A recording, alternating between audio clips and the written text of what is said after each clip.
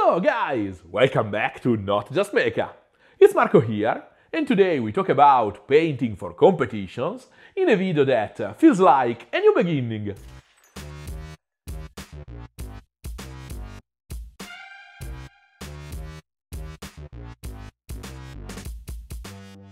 This video is part a prequel to the last release, where I showed you in a live stream the advanced stages of the work on this beautiful bust by Mindwork Games, meant to give you the full overview of this paint job. Part an inspirational pep talk for all the painters out there thinking about joining a competitive painting event. And part me shamelessly bragging about my performance at the World Model Expo.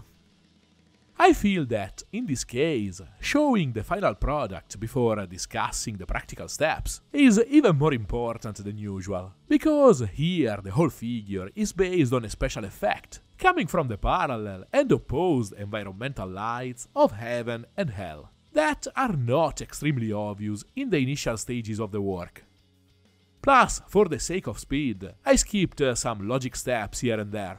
So I hope that seeing the trick in action can give you a better understanding of the choices I'm making along the way. All taken with in mind the goal of creating a piece that the viewer cannot stop moving around. Don't forget to like, share and subscribe! And if you want to support my work, check my Patreon page up here, where I publish the real-time footage of my videos and extra cool stuff. Thanks a million, guys! I want to play a little game with the veterans of the channel. Try to find what I'm doing differently from my usual workflow. I know, I constantly change my approach, but at this point you know the method behind the apparent madness. Then we can discuss those differences at the end of the video.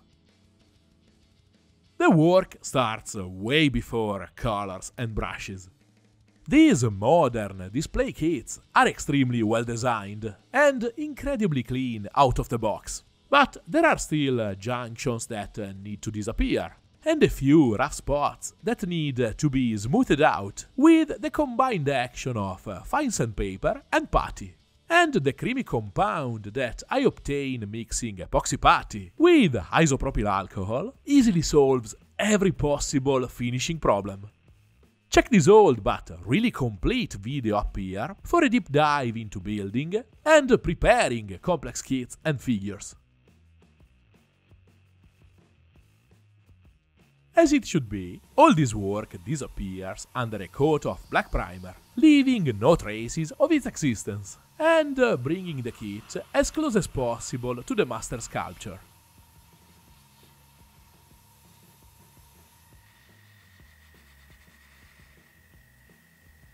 I always start painting with some kind of value sketch in place, but even if the mechanical process is basically always the same, aka a simple breaking the flatness of the black primer with brush, airbrush, or in case I don't need a super precise positioning, a spray can of grey or white paint, the meaning and function of this stage is always a bit different.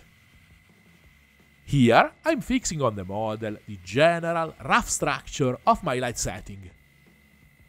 In this particular case, shapes and volumes are a secondary concern, and all my attention goes to the angle, direction and intensity of my two virtual, parallel and opposed environmental lights, that again are the main storytelling engine of this piece, and have the power to visually alter the real shapes of these volumes. At this point, in my mind, the model is more or less finished. I'm not joking, the most difficult part is done. Every future step is just a consequence of this first layer that locked in place the simplified structure of my mental image of the final look. I can feel it and enhance it with colors, textures and extra levels and types of contrast. But it's just a snowballing process of adding and refining stuff already set by these solid foundations. And that's precisely why I can safely and loosely use the airbrush to quickly set the general tones and the global structure of the color scheme. Using a gentle touch and translucent layers, I cannot really cover, hide or erase anything, quickly setting a ton of visual information with just a couple of super simple steps. Working with these delicate overlays, even the feared overspray stops to be an issue, because its singular local impact is almost invisible, especially when all the surrounding tones are in place. And I can literally run at light speed through this initial, let's be honest, less exciting stage. And for the same reasons, and the same logic flow, I can use products like GW Contrast, where I need a stronger impact, or simply more precise outlines around complex, well-separated details. Yep, you can use contrast on your competition models. I talked with a lot of advanced painters during this weekend at the expo, and I can tell you that there is still a ton of resistance around these new tools, and I really don't understand why, especially in a professional environment, where extra speed and efficiency is always a nice bonus.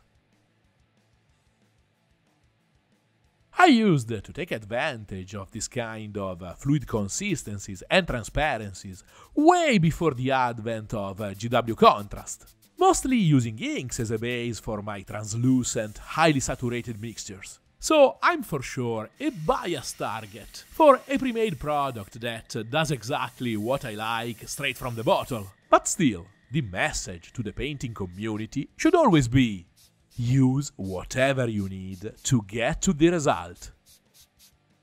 The final result is the only thing that matters. And if you don't paint minis on video for a living, nobody knows or cares about how you got there. And this is true also in the competitive environment. And this model is kind of the proof of this idea. So, if something suits your workflow, add it to your arsenal without a second thought.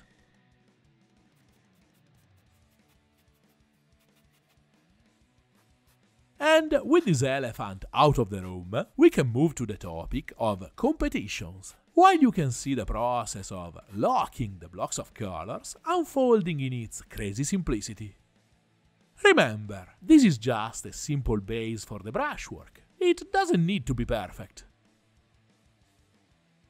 The most important thing I have to say about competitions is, please don't make my same silly mistake of waiting for years to find the guts and feel ready to participate. Events are incredibly fun, inspiring and instructive, because you can see your production in real life next to the work of your fellow painters.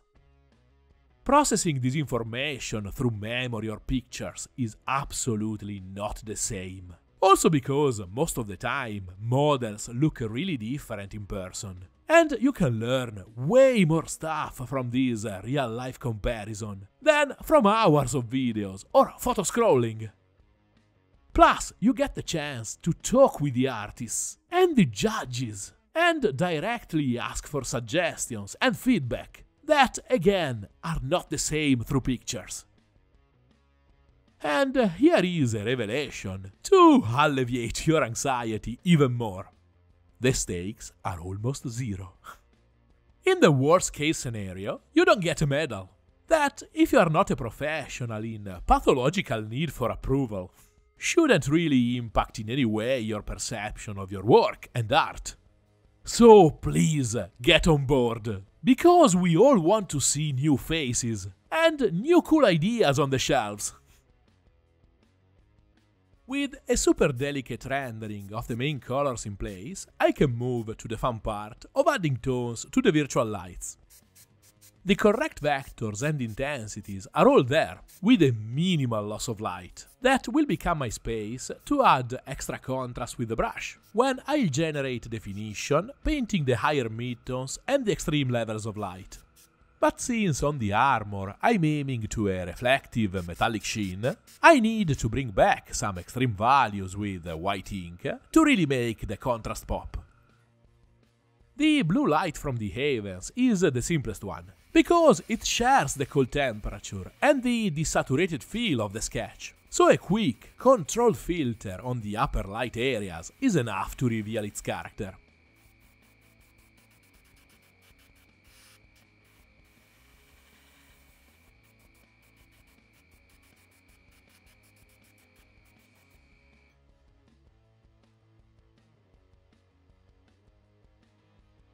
But I have to be more tactical on the left fiery side, because saturated orange tones don't mix well with the bluish hues I have in place. Or better, they don't mix well when you want to keep the powerful saturation.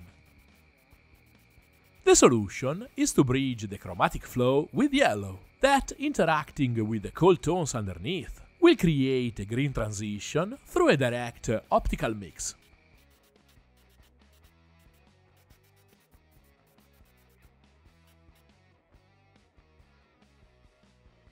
Then I can go crazy with orange and red to make the light more and more fiery and hellish.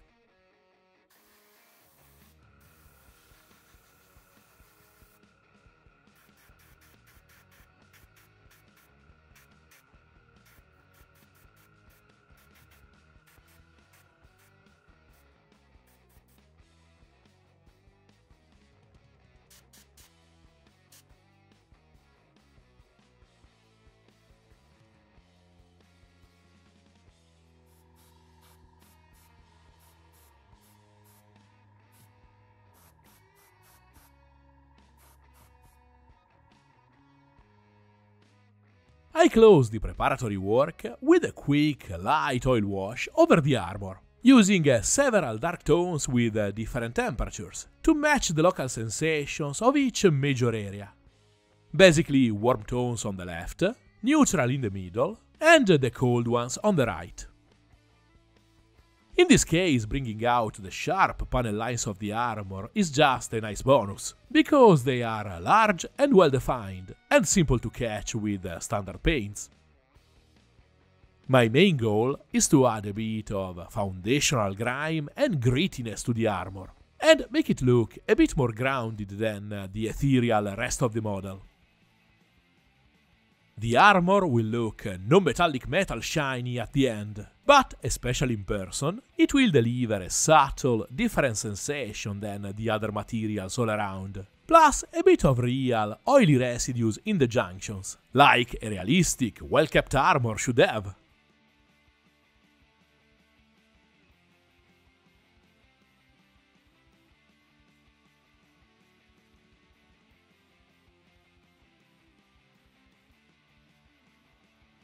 Setting an initial, simple rendering of the eyes and the general expression, with a kind of a micro sketch, is my bridge with the brushwork stage. Building the model and setting these preparatory layers took me a day and a half, with also the drying time of milliput and oils included in the total. The brushwork is always the main protagonist, and the funniest part of the work, so being efficient in these steps is really important for me. Also to keep hype and inspiration at high levels. And I can assure you, I really need that extra energy, because every single molecule of this model will get its texture and extra definition.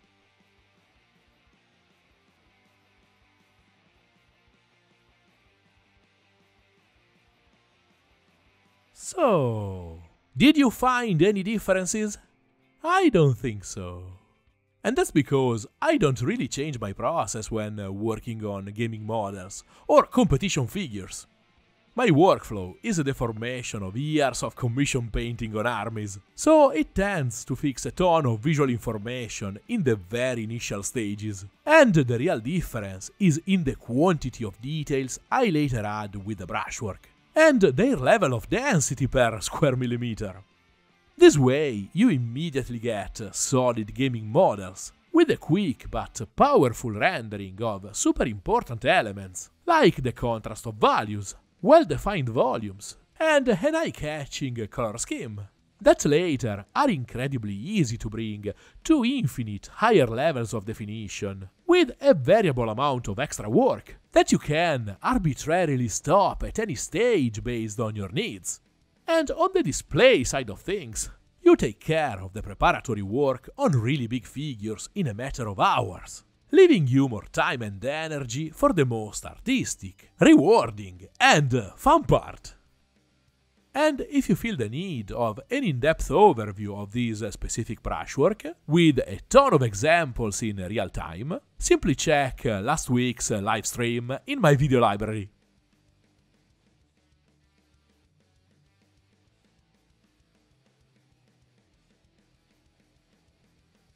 If you like this video, give it a like and subscribe. Remember that you can ask me anything down below with a comment, and you can follow my projects during the week using one of my socials. And if you want to support my work, check my Patreon page and join the community, or maybe ask for a commission. See you next week, guys!